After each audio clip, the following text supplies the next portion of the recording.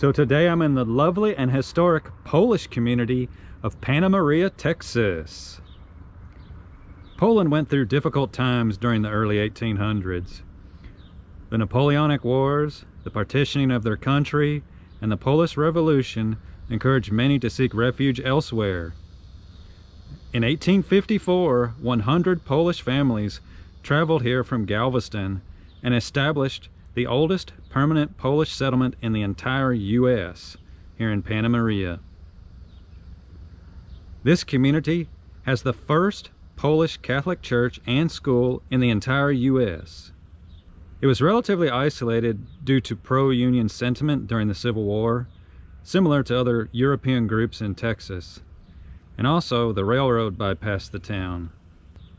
Later in 1867, the first Polish settlement in East Texas was established in New Waverly, and today there are roughly 250,000 Texans of Polish descent. So we're going to explore this little historic community and see the beautiful historic buildings here. So the records you see here out of the New Braunfels German newspaper, these are the earliest Polish settlers to Texas, 1854 to 1856. There's a trunk brought from Poland.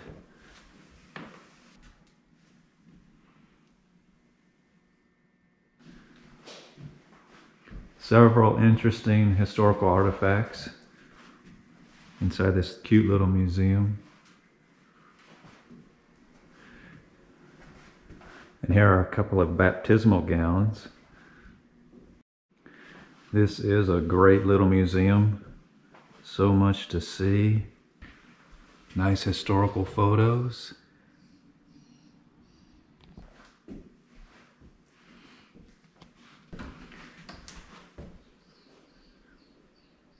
Beautiful little organ.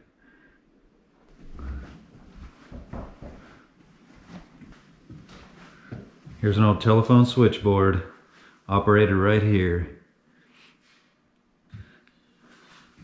And this is from the post office.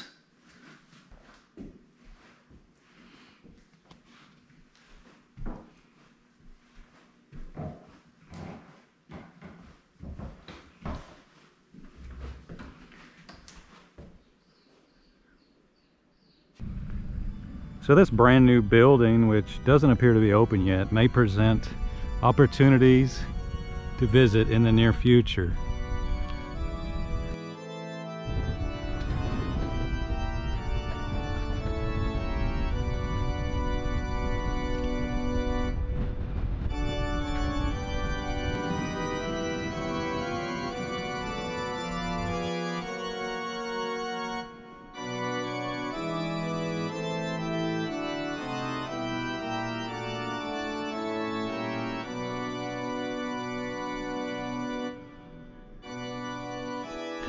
Pope St. John Paul II, the only Polish Pope in the Catholic Church. So one of the nice features about this museum is they give you this nice electronic audio guide, and this will give you more information about each of the historical figures represented in the artwork here. So starting in this part of the museum, it goes through the birth of Poland and how it evolved over the years. And then as you continue on, you get into how the Polish people eventually started coming to Texas. Beautiful museum, very well done. The baptism of Poland in the year 966. This map depicts the partitioning of Poland in the late 1700s, and as you can see, it would be under the control of Russia, Prussia, and Austria. And they wouldn't be an independent nation again until after World War I.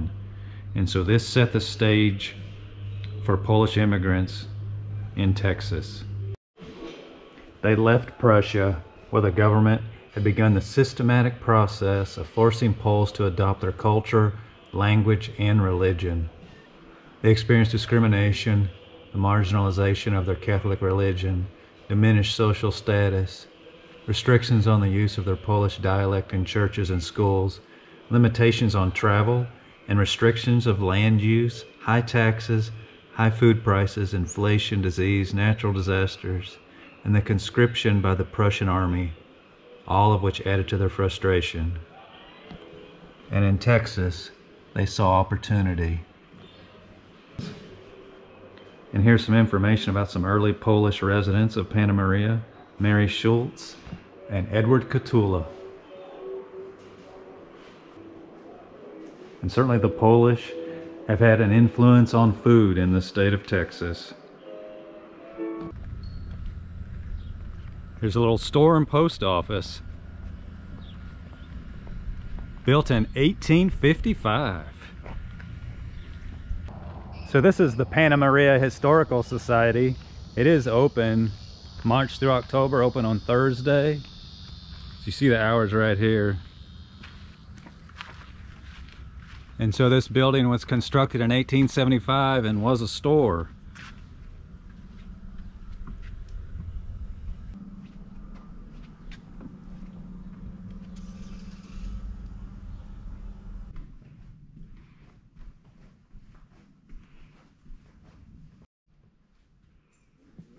Some people are just dumbfounded with, I can't believe there's that much here. And then other people say, you know, they were expecting the size.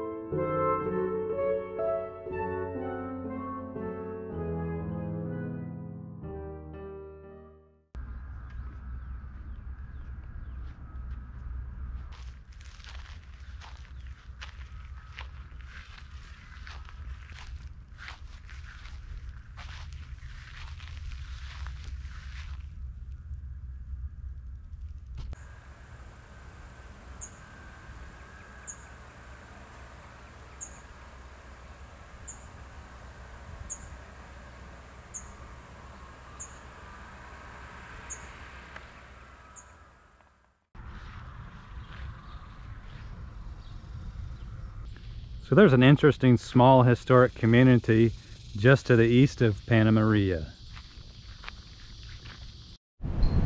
So here in Helena is the old Karnes County Courthouse. Let's go take a look inside. Plenty of historical photos inside. So the artifacts you see in these drawers were found with a metal detector about 10 years ago. Wow. So the upstairs of the old Karnes County Courthouse was a school. And here you see the desks. And here you have a couple of old jail cells just outside the courthouse. And here's the old Helena post office.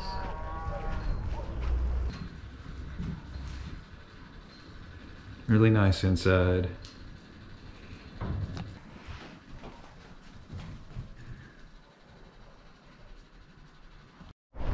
And they also have a historic home that you can tour as well.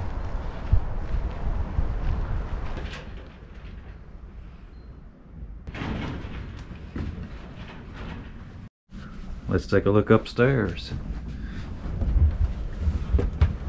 Wow. So So this family had 8 children and they all slept upstairs right here. Here we have the kitchen area. And here we have a 1928 refrigerator. Look at that. The compressor on top. And last we've got the tool shed.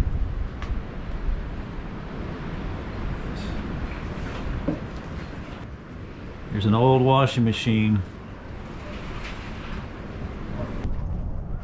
As part of your tour of the Helena Museum, you get to go inside this beautiful home. Is the historic John Ruckman House. Built in 1878.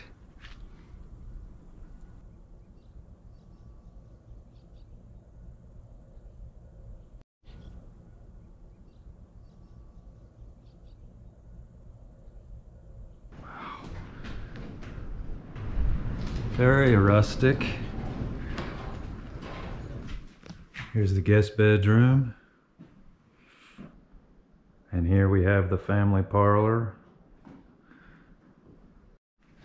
Family photo from 1945.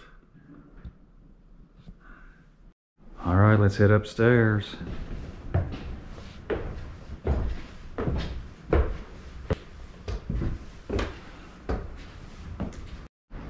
Wow, there's even a 3rd floor in this house.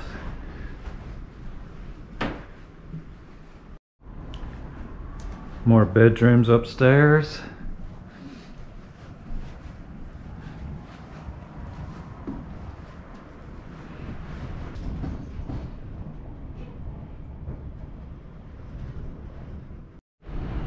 So there's actually a separate staircase that leads up to the 2 boys' bedrooms.